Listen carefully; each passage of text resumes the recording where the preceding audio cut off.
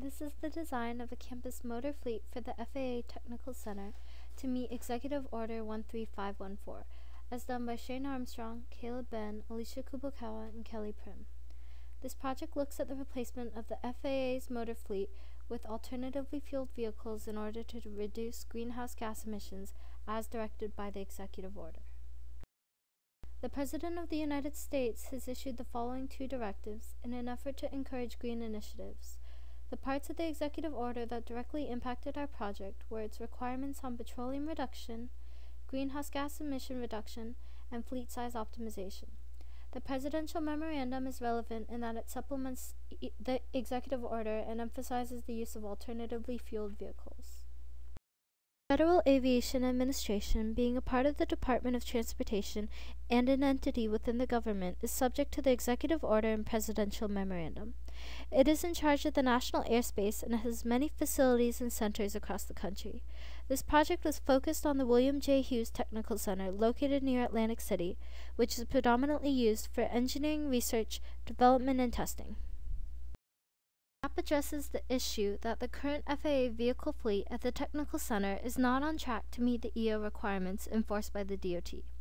If nothing is changed and the fleets remain as they are, there is a projected 6% increase in carbon dioxide emissions by the year 2020, represented by the blue line.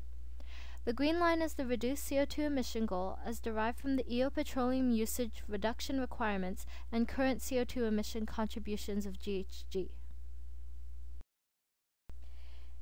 Here are the stakeholders affected in this project. As you can see, they are color-coded to indicate their involvement, with yellow indicating implementers such as the FAA and labor unions, blue indicating oversight groups such as the Department of Transportation and several steering committees, and gray indicating external stakeholders such as the White House and local residents. The primary stakeholders are the FAA management, aviation logistics organization, fleet managers, and the vehicle users. The problem facing the FAA is that they need to appease their oversight groups and follow the EO, which calls for a 12.3% reduction in greenhouse gas emissions by the year 2020, while meeting current campus demand and staying within the current budget. That 12.3% was translated into 13% CO2 emissions for the purpose of this project and was calculated due to the fact that 95 to 99% of all greenhouse gas emissions emitted by petroleum-fueled vehicles are CO2. Thus, there is a need for a system which can calculate GHG emissions of alternatively fueled inventories, replace inventory with alternatively fueled vehicles, and provide total life cycle cost estimates. These are the requirements set for the system as determined from conversations with our stakeholders, which include the importance of providing an equal or reduced inventory, reduction in CO2 emissions, and making sure vehicles proposed will be feasible and current, and future travel demand will be met, all while staying within budget. Here are the alternatives, which were chosen based on our requirements and stakeholders' needs. The current fleet is almost completely composed of petroleum-fueled vehicles and produces a significant amount of carbon dioxide emissions when compared to greener alternatives. Compressed natural gas vehicles are similar to standard gasoline vehicles, but contribute 30% less CO2 emissions, while both neighborhood electric vehicles and low-speed electric vehicles produce zero direct CO2 emissions. Even though they are powered the same, it should be noted that low-speed electric vehicles cannot go on the road and generally have a max speed of 25 miles per hour, whereas neighborhood electric vehicles can hit a max of 35 miles per hour and go on marked roads. Here's a black box diagram of the two models used in the simulation, the first of which being a demand model, which takes in Excel sheets with different vehicle inventories as well as campus attributes and outputs, average monthly vehicle mileages, which are then fed into the lifecycle cost model along with energy and maintenance costs, which then outputs total lifecycle costs for each inventory. One of the campus attributes important in the creation of our demand model was the grid in which charge codes for each division were assigned origin squares. In the demand model, service events would occur starting at the charge code origin, and the destination was determined on the probability of the highlighted squares in the grid. Here's a verification of our demand model. You can see an example of historic data compared to our demand model mileage outputs. The longer tail on the right-hand side of the historic data can be explained by our scope in which we excluded off-campus trips, emergency, and heavy-duty vehicles. Now that we have covered the demand model, we will be moving on to the second model of the deterministic and stochastic life cycle costs. Here are the equations behind the different costs used to calculate the total life cycle costs, composed of several different costs such as that of acquisition infrastructure.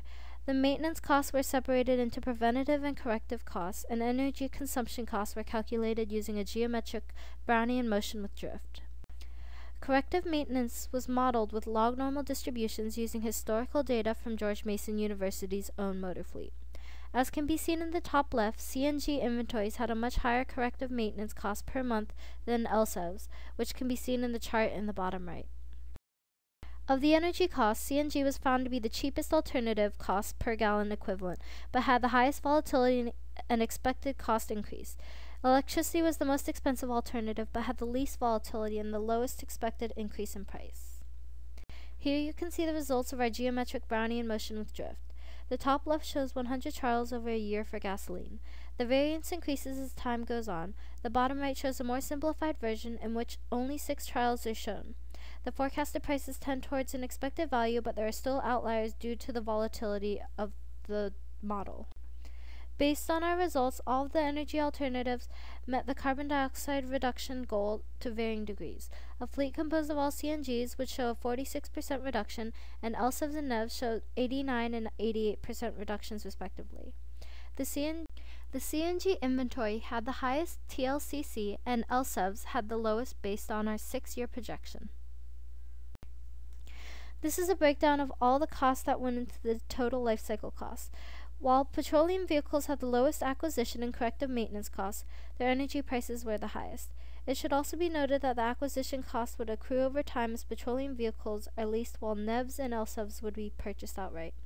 CNGs had the largest corrective maintenance costs, proving too expensive to be feasible, and the LSEVs and NEVs had the lowest energy costs.